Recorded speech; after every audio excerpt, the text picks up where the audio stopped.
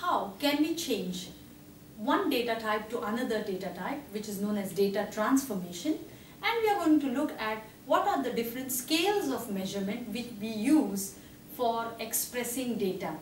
In our previous session, we have looked at the different types of data, quantitative, qualitative, and within them what are the different types. Now today we are going to look at how data from one particular type can be transformed into another. Now you may ask me, what is the need to change or transform the data from one type to another?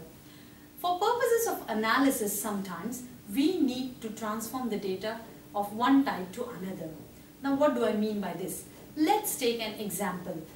When we try to conduct a survey on suppose 100 people in a community, we would like to capture their age in years as it is. What I mean is, when you record the age of each individual person in your study, you would take it as the age completed by that time when you are doing your study. So you would get 100 different values for the age in years for your study.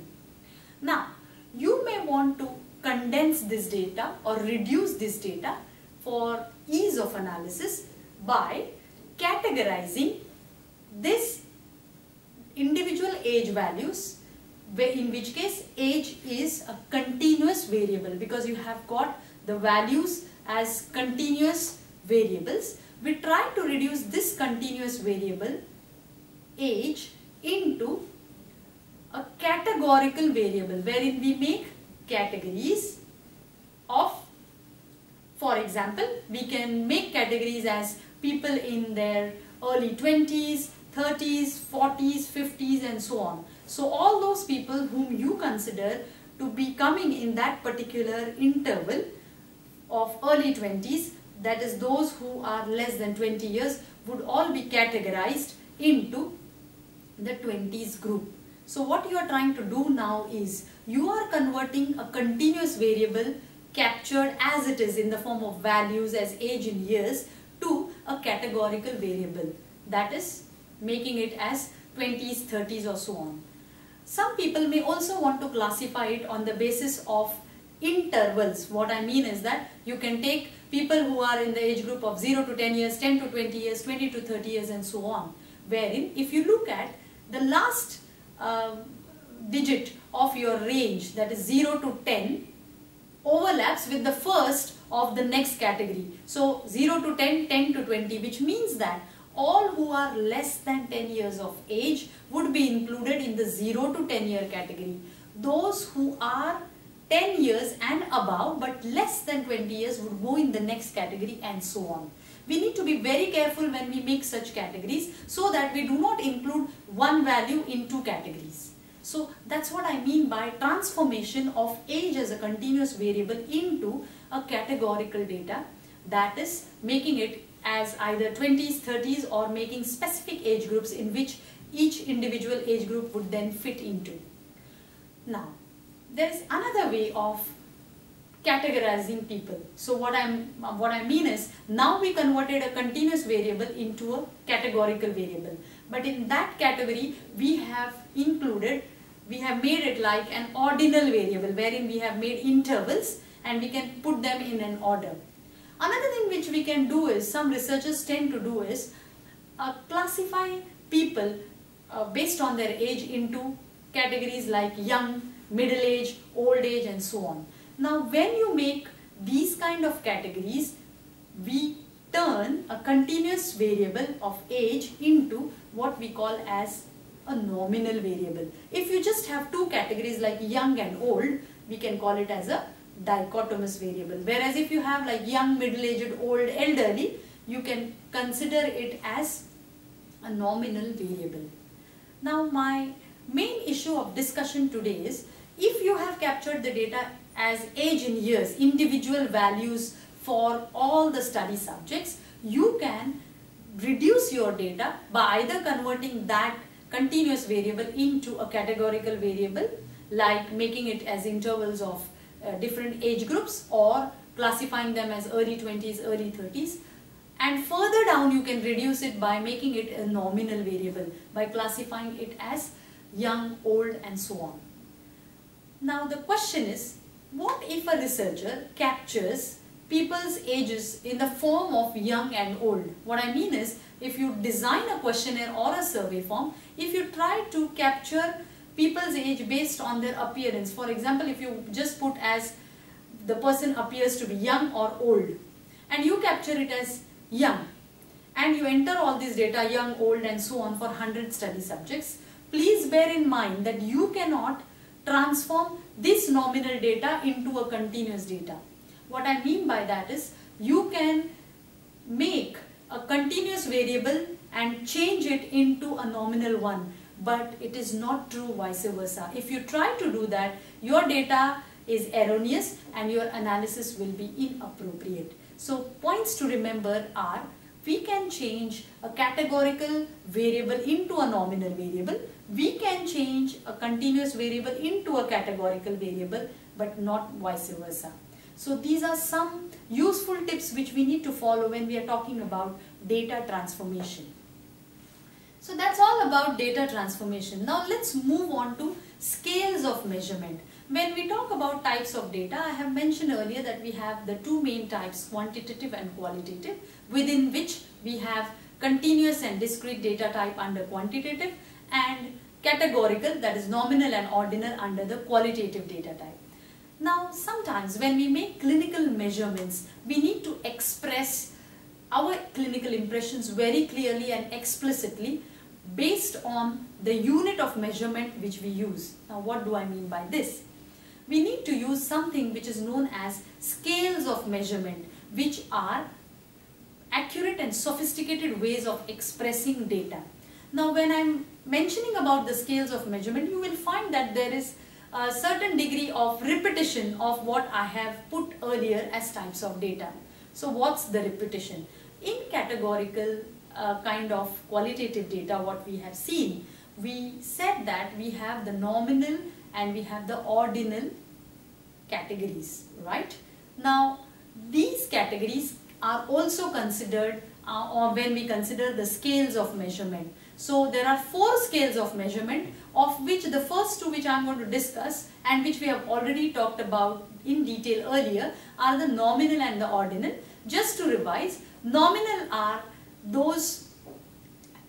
is the scale wherein we just divide our study subjects into groups depending on their characteristics. So I have given examples like sex, occupation, race, religion as examples of nominal type of data. When we capture this data, when we collect information about this particular variable, we collect it as in the form of, so if it is sex, we will collect it as male, female. If it is occupation, you would want to put it in different categories like professional or non-professional or researchers or academicians, non-academicians, depending on the type of study you want to do. So these categories are not based on any order, they are made on the characteristic on which it is based.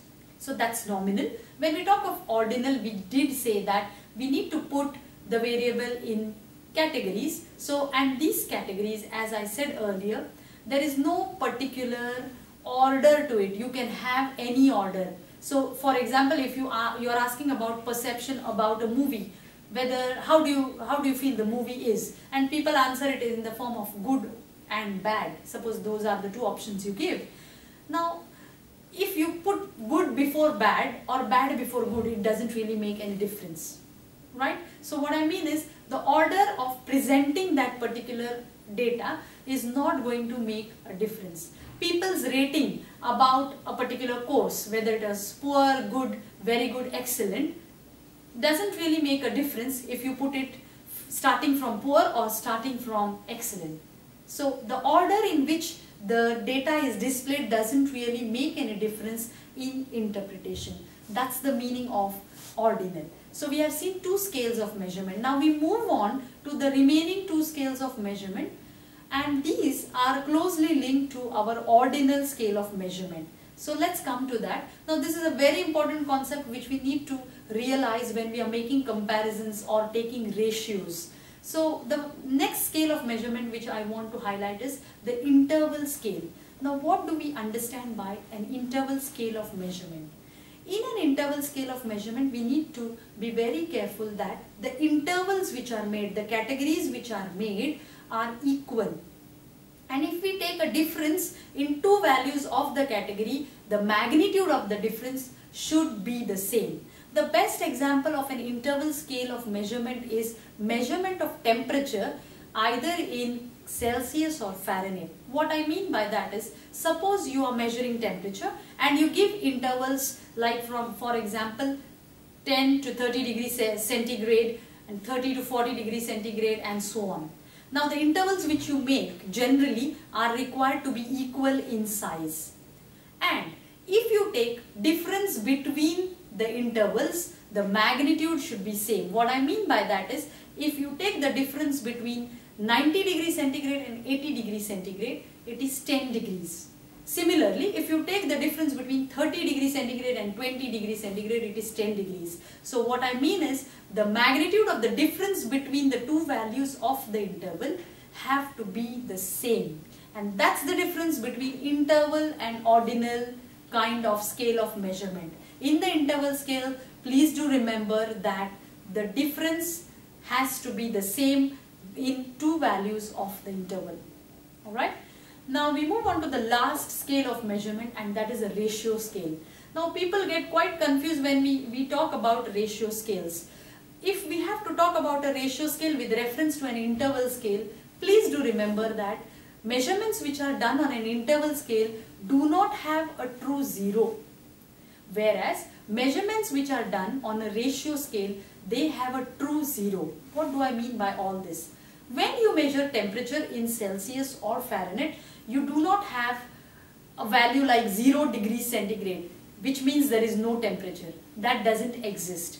However, if you measure temperature in Kelvin, another scale of measuring temperature which is used mostly by researchers, you have an absolute zero there. So what you can do by this is, you can compare two values in temperature mentioned in kelvins if you are measuring the temperature in Kelvin. But you cannot compare values when you measure temperature in degree centigrade or degree Fahrenheit. Okay, you can look at the difference in the magnitude in the interval scale of measurement, but in a ratio scale you can compare the values. You can consider one value over the other. Other examples of a ratio scale are length. You can have something of no length, there is no length, right? Or weight. Weight also sometimes can be 0, right? So this becomes an example of a ratio scale. So since weight is measured on a ratio scale, you can always have a ratio of weight. So you can have a ratio of weight of females with weight of males, because weight is measured on a ratio scale. So to summarize, what have we seen today? The key points to remember from today's session are, when you try to change one data form from one data type to other, you need to remember that you are not reducing the data just for the purpose of reducing it. It has to be done with a purpose. You cannot do a transformation of a nominal data into a continuous variable. You can transform continuous variables to nominal types, but not vice versa. And when we consider scales of measurement, there are 4 main scales of measurement: nominal, ordinal, interval and ratio, which with examples are seen in this table. So thank you very much for your time. Please keep watching and do subscribe. See ya. Bye bye.